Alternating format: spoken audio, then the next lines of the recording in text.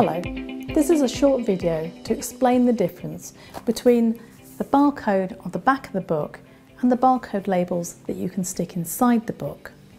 Now, the barcode label on the back of the book represents the ISBN, and in our software can be used to download bibliographic details into your catalogue. Now, the problem comes because you can have more than one copy of a book, and the ISBN doesn't uniquely identify each copy. So for that reason, you would buy barcode labels, and they come in sheets or rolls.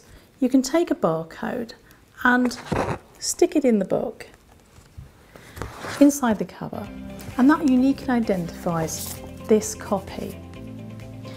And if you have a second copy, you'd stick another number in the second copy. We sell barcode labels and we sell barcode scanners. There's another video which explains how you can use these with our software.